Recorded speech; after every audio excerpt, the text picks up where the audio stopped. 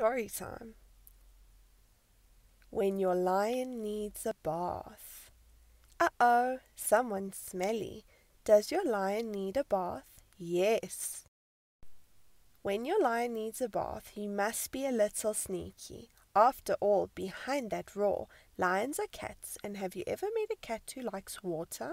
The only way to give a lion a bath is to fool him. First, get everything ready. It's important to be prepared, because once you get him in the tub, you'll have to work fast. Next, you'll need to get your lion into the tub, without him realizing that's what you're doing. This will probably take every trick in the book. Let's start with the wind-up mouse. Cats love chasing mice. Well, that didn't work. Maybe a ball with a bell inside. Nope. How about some yarn?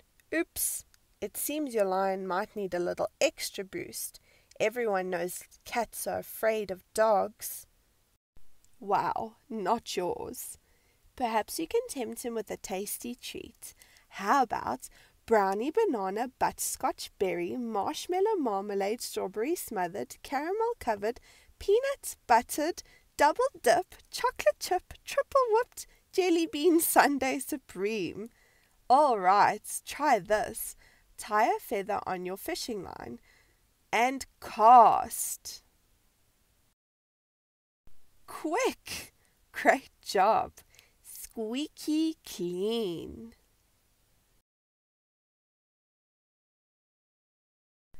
Uh-oh, you probably should have closed the door. Looks like your lion needs another bath. And so do you.